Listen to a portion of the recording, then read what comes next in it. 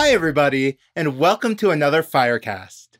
Today, I'll go over the basics of using Google Analytics in your Kotlin Android application, and maybe help settle an argument or two amongst your friends. Against wild accusations of cheating and maybe a flipped table or two, I've created this dice rolling app to help play a board game with my friends. Right now, it rolls 2 standard dice, that is 2d6 for you cool kids out there, and outputs the result of each die as well as the total rolled. Of course, not more than 30 seconds pass before accusations move from "you're not rolling correctly" to "the app clearly is cheating." That can't be the case. Look at this app, it's pretty simple. 2 rounded rectangles display the results of each die. The little label underneath tells me the total. I also have a big old button at the bottom to simulate a roll. I have a very basic main activity class that just bridges my layout to an underlying view model. This way, there won't be any shenanigans when the user rotates their phone. I'm also using view bindings to get the relevant controls from my layout so I don't mess up my find view by ID calls, and registering an on-click listener for the roll button. The button click listener and my update UI function call into this dice view model. And you can see that it's just using Kotlin's random.nextInt to update my die. This should be plenty random for this test, but how can I prove it? I'm going to use Google Analytics to track every roll of every user of this app. I can then verify at scale that I'm seeing the distributions I'd expect for a truly random dice roll. To start, make sure you already have a Firebase project set up and configured for your application. See the link in the description below to get started. You also need to make sure you've already explicitly enabled Google Analytics. If you open up the Analytics dashboard and see Enable Google Analytics, just click on that button and associate with the Analytics account you want to use. Google Analytics accounts can be thought of as folders. If your team is already using Google Analytics, for example, to measure your website, you may already have a folder structure to follow. I'm also going to add a dependency on Firebase Analytics KTX. Firebase Analytics will work, but since I'm using Kotlin, I would like to use the KTX extensions to take advantage of some fancy Kotlin syntax that'll make my life easier when logging events. Finally, I'll go over to my dice view model and just grab an instance of Firebase Analytics with Firebase.Analytics. Once I do this, Google Analytics immediately goes to work gathering basic analytics from my app. I can see how many active users I have, overall revenue, and my user retention. Now that that's out of the way, I'll jump on over to my handy-dandy view model and find my roll function. To log an event, I'll write log event, followed by some string for the name of the event. There are a bunch of suggested events under Firebase Analytics.event, such as level up and add to cart. If your app user flow matches one of these suggestions, you should definitely use it. Since Firebase knows about them, it can do some custom visualization and reporting automatically, which is a huge win. Outside of maybe post score, I don't see anything that could possibly match rolling some dice, so I'll just make up my own event called roll. This still isn't that useful. The whole purpose of this app is to roll dice, so no players are going to roll some dice in it. To make sure that my dice are rolling fairly, I'll want to verify that the sum of the 2 dice converge to the average over time. You may be inclined to log an event like roll sum, such as roll 7, but the Firebase console won't really know how to visualize this in a useful manner. You also only get 500 different events per app.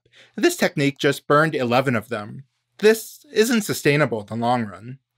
Instead, I'll add what's called a parameter to the roll event. Parameters are additional pieces of custom metadata that you send out with your event as a series of key value pairs. If you're still using Java, you'd have to set up a bundle and send that with your event. But thanks to the Firebase Kotlin extensions, you can use a DSL to just append parameters, like this. I'll add a long parameter called sum for the sum of 2 dice, but parameters can be double, long, or string. The best part is that I get 25 unique parameters per event, so I have 24 left to go on roll. Later, when I view the roll event in the dashboard, I'll hope to see an average value of 7 for the sum of all my rolls from all of my users. Another thing that literally everyone complains about is that they roll doubles too often. Or, more accurately, their opponent is clearly cheating and getting all the doubles.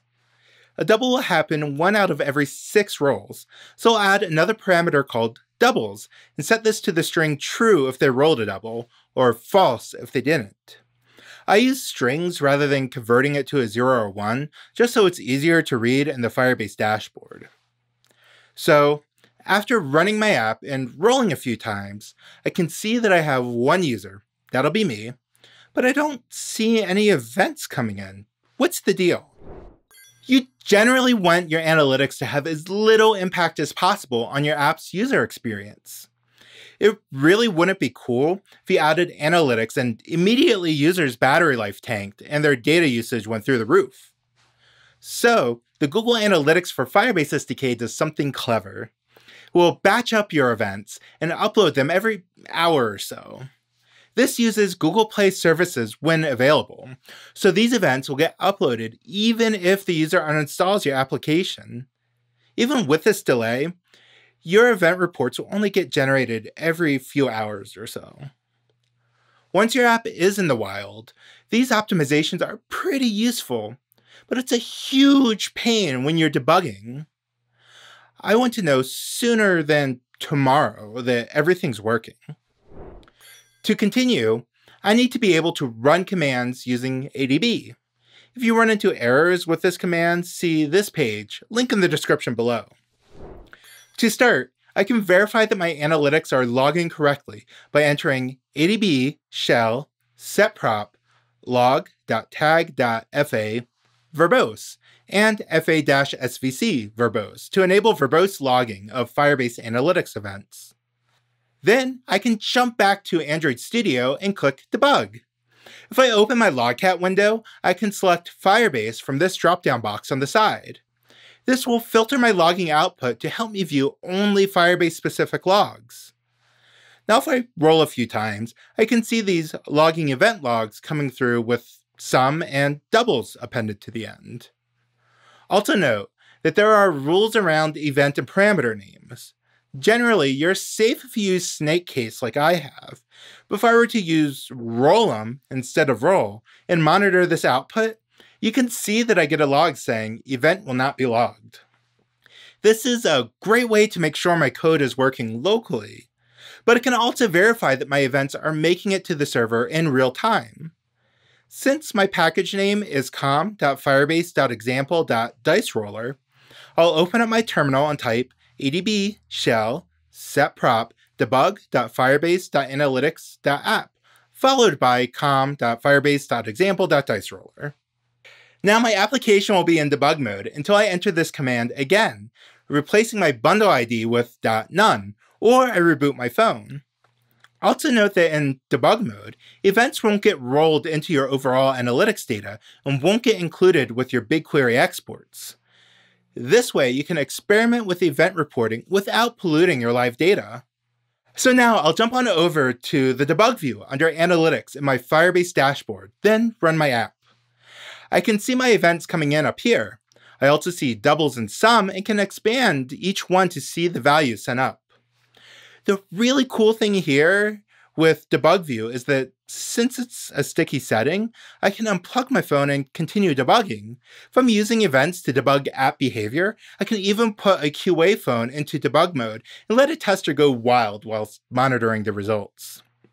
Since it does take up to 24 hours for an event report to get generated, let's time travel a bit into the future. As you can see, my dashboard has been populated with some event data. I can apply filters, like I can set this to show the Android version of my app. And take note of this in the future. If I eventually port my app to iOS or the web and use the same event names and parameters, I'll be able to view all of my event data combined into one view. And if I click on my roll event, I can see more details about it, like how many users have triggered this event and where in the world an event came from. Once you get enough users, and if you activate Google Signals, you'll also see some demographic information, but I won't cover that now. I don't see my parameters though. While my event parameters are being sent over, the console doesn't create reports for every single event parameter. By default, only does this for a few parameters for the suggested events I mentioned earlier. Now, you can get reports generated for these event parameters, and at the time of this writing, you can do this for about 100 parameters.